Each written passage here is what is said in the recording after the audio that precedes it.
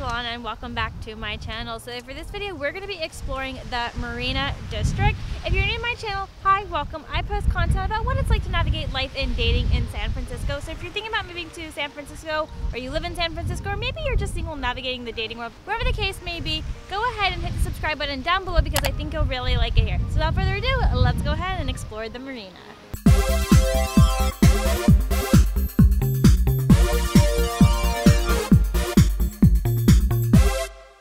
I'll be one to admit that I have a big love-hate relationship with the Marina.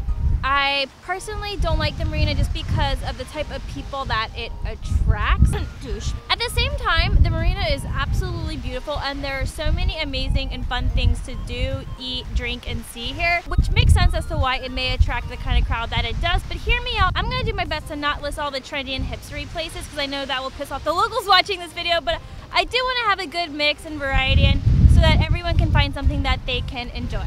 All right, let's go to the first spot. I'm outside of Palace of Fine Arts. This is one of the most common things that people like to do in the Marina. I've mentioned this spot on my channel so many times, and there's probably a reason for that because this truly is a timeless place to come to in San Francisco. So you can go ahead, walk around the cute little pond, go around the dome, and take lots of pictures here. This is such an Instagrammable spot. You'll even see people take their engagement, their wedding pictures here. So I really recommend that you come to the Palace of Fine Arts. It's a great spot to bring your kids if you have any and just enjoy this beautiful park here in the city. So other awesome things that you can do in the Marina is to visit either the Fort Mason Center or the little Great Meadow adjacent in the park, or the Marina Green, which is the beautiful open grassy plain on the water right off of Marina Boulevard.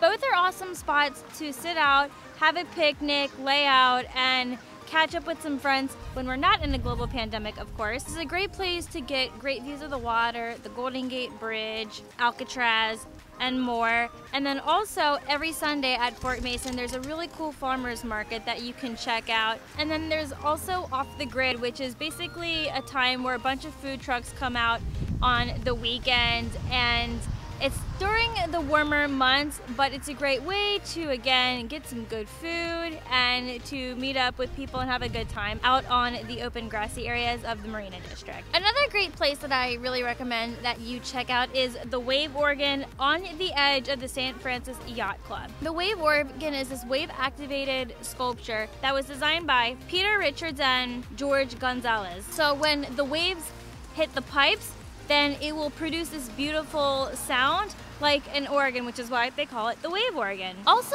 while you're at Fort Mason, there's a really awesome coffee shop and bar that I totally recommend you check out called The Interval. It basically looks like a bookstore, but it's a coffee bar. It's really, really cute. I think it's a very unique place that you won't find anywhere else in the city. Right now, they're only doing curbside orders, but when we're not in a global pandemic, then it's a perfect place to sit and relax and maybe even go on a really cool date. Okay, so I'm alongside Chestnut Street, which is one of the popular streets in the Marina. You have tons of shopping, there are bars, there's plenty of food and coffee options.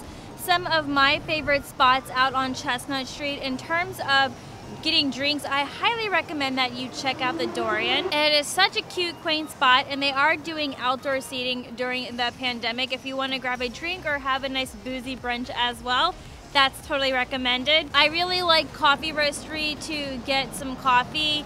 There's also a Starbucks Reserve if you want to get coffee out on Chestnut as well. In terms of shopping, there are plenty of shops. You got Gap, you got Pottery Barn, you got the Apple Store. Some shops that I really recommend that you check out is Amour Vert and Two Skirts. Those are really cute places. Some other great spots for food is Blackwood, A16, and then the Tipsy Pig, which is a great spot for brunch. I recently went there, got the Huevos Rancheros. Chef's kiss, so delicious and so savory. Also, I really like a lot of ice cream places out on the Chestnut Street. Over the Moon Creamery, which is a great option if you want to get ice cream. So once you're past Chestnut Street and then you go up Fillmore, you will pass Balboa Cafe, which is a really awesome classic place here in the Marina / the Cow Hollow area.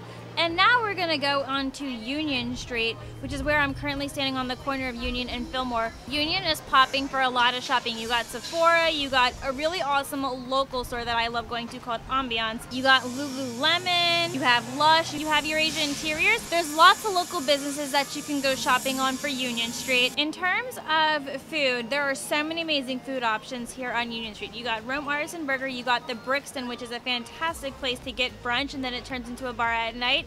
You also have Perry's, which is a really cute little restaurant. I love their brunch, and I highly recommend that you get the French toast challah because it is so good. If you are a vegetarian or vegan, I recommend you check out Vegan Picnic. That is such a great spot. I've mentioned them in my Vegan Eats video a while back, so check that place out. For a great coffee place, I highly recommend Wrecking Ball Coffee Roasters. I've mentioned them in a few of my videos, and I'm going to mention them again because it's such a great place, and again, you can't go wrong with that really cute pineapple wallpaper.